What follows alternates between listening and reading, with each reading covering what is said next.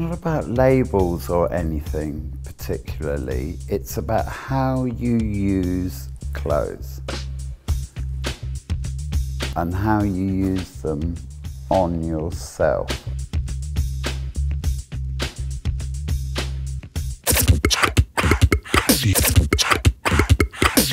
It's the best way of sticking out, is if you're doing it from yourself.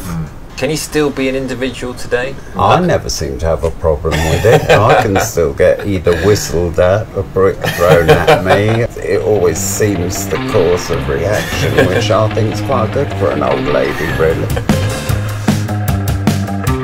Judy Blame, what a force of nature.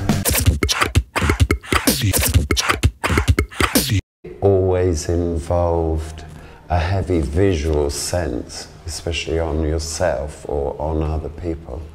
That's why I do a bit of styling, a bit of jewellery. You know, if I haven't got it in my wardrobe, I'll make it.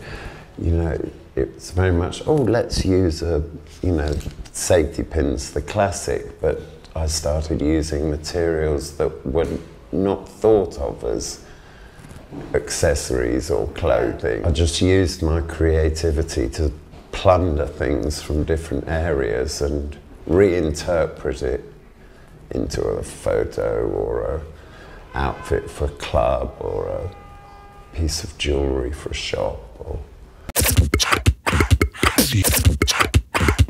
He wanted to change his name. Right. And he had Judy. Judy was Anthony Price calling him Judy after Judy Garland. Amazing, is that how we're on? Right. That's crazy, okay. And yeah, and Blame came because, I got to remember this rightly, because I kind of forgot it for a few years and then he'd remind me and then he'd forget and I'd remind him. And So when Judy worked in the Coat Check at Heaven, which is when I met him, how I met him, or maybe I met him elsewhere, but he worked in the Coat Check at Heaven. But anyway, we were very young. See, Ever the stylist, he would sometimes, because we used to drink as well, which I don't think he was supposed to do when he was working, but anyway, so we used to drink,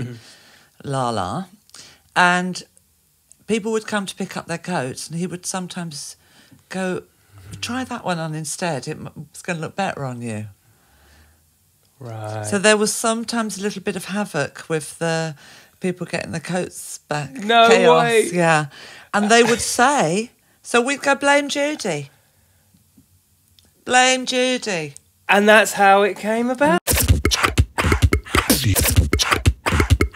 I'd made that black bead necklace, which I gave to Scarlett, which was basically this huge, just millions of black beads that completely covered the whole of Scarlett's front. That was the first piece of jewellery I made. And from that, it was like, God, well, if I made a different piece every week and we wore the chemise, it would look like a different outfit. So then the next week I made something out of string. And then a couple of weeks later, bones.